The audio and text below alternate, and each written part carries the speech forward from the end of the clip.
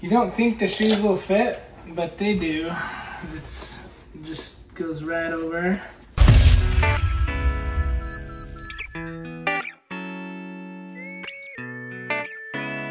So in this video, we're gonna go over walking on tippy toes. We have 2 kids with autism, Ezra and Simon, and Simon is on his tippy toes all the time. But Ezra, we never had issues with tippy toes at all. So Ezra's 7 years old and he's level 3 on the spectrum, and Simon is level 1 on the spectrum, so a much more mild autism. And he is the one we'll be talking about a lot today with the tippy toes. So they estimate that about 9% of people who are autistic have that tendency to walk on their tippy toes. And you might say, well, that doesn't seem like a lot, but compared with the 0.5% of neurotypical people that have that tendency, it's significant. And so we want to share our story with kind of what brought us to braces, no braces, do we care, should we care, not. There's a lot of controversy as well on this topic.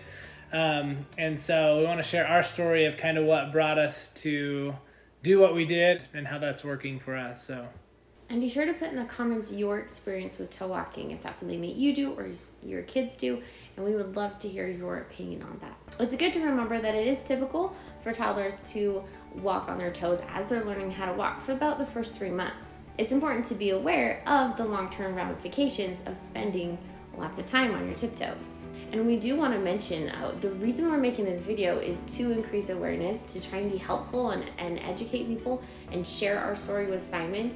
And we'd love to hear your story as well in the comments.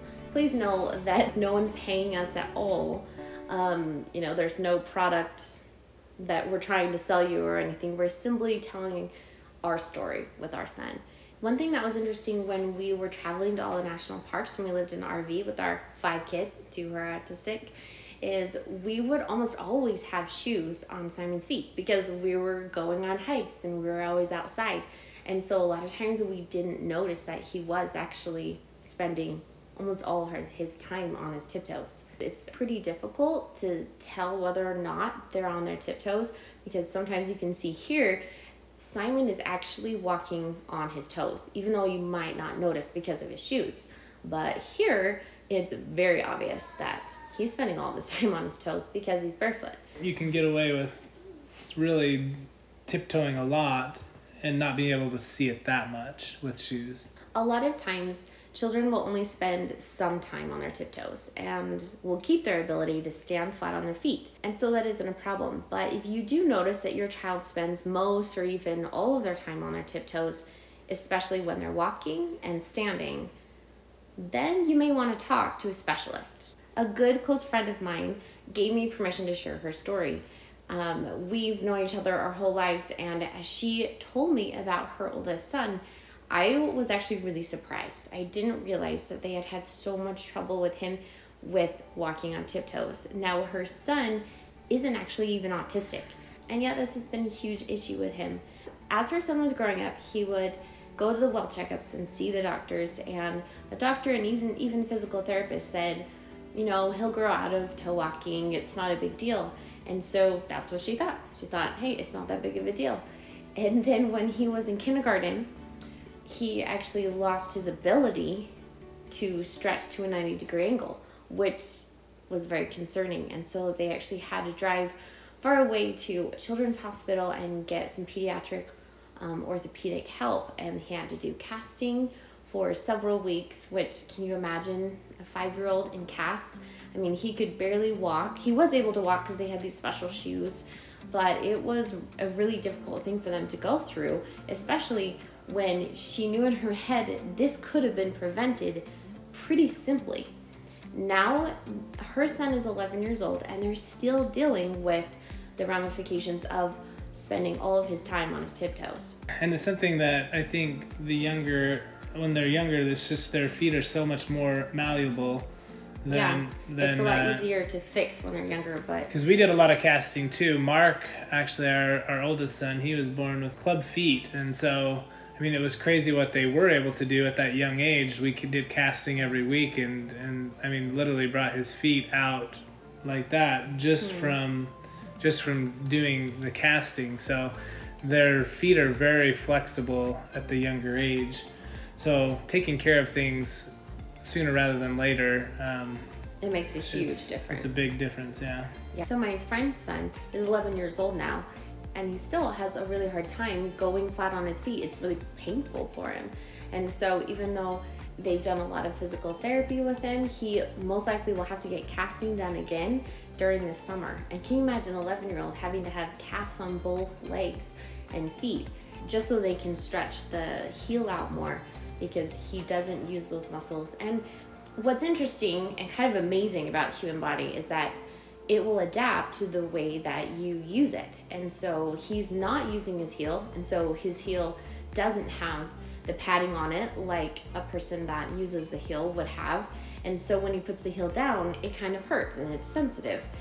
And so he, of course, doesn't want to. It's uncomfortable for him. After Ezra had a near-death experience when he was little, we decided that we wanted our family to focus more on experiences rather than possessions. So we sold our house, moved into an RV, and decided to travel to all the national parks in the US. Please consider subscribing. We post daily of our unique normal, of these crazy adventures with these 5 kids.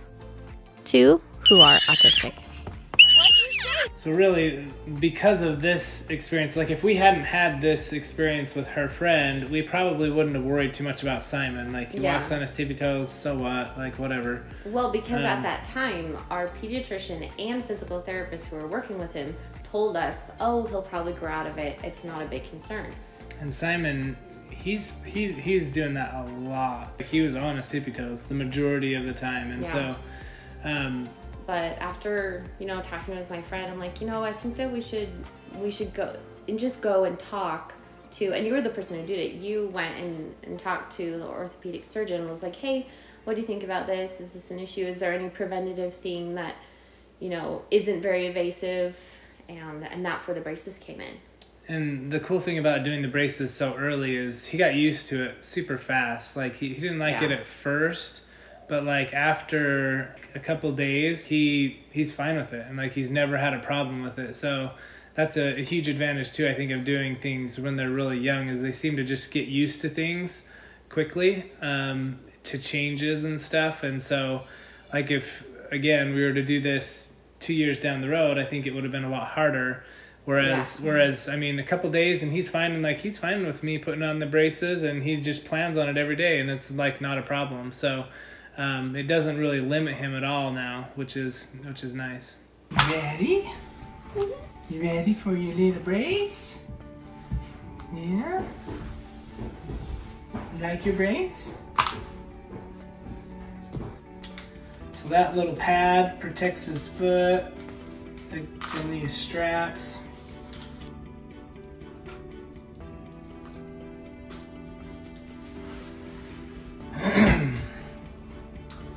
And then, you don't think the shoes will fit, but they do. It just goes right over.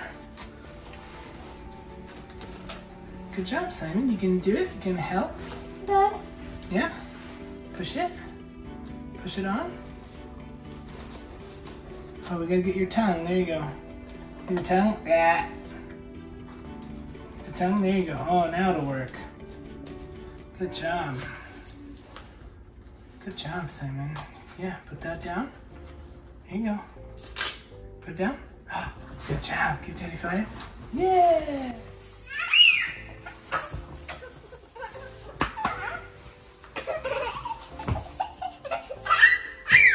Now, of course, if a person, whether you're autistic or not, wants to be on your toes and you're an adult, like, go for it.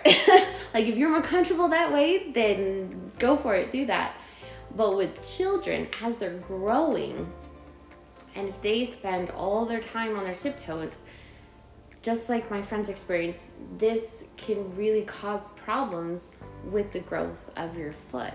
And you want your child's feet to grow properly so that they can use them to their full advantage as they're older. If they want to go running, if they want to do track and field or something, and their tiptoe walker that's going to be really, really difficult because their foot hasn't developed the way that it needs to be able to run like that. There is controversy with braces because most kids don't need them. I mean, most kids don't need them. And even at 9% of autistic people who walk tiptoe, most of them won't need braces when they're little, but some will. And I think it's really important to increase awareness of like a really simple preventative way that's not invasive, and you know, as invasive as down the road if you do have surgery problems. and Yeah. casts.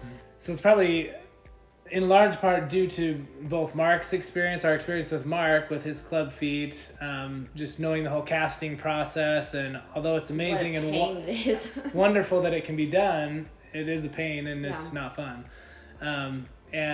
And then obviously her friend as well. So having those two experiences, it's like if there's something that we can do even every now and then to help this potential problem to not happen, then let's do it, right? And so Yeah.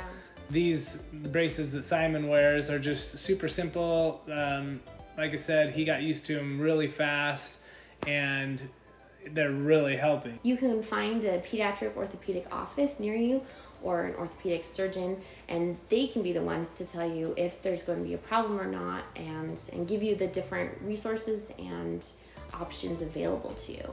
Simon was diagnosed with mild autism when he was 2 years old. You can see that video right here.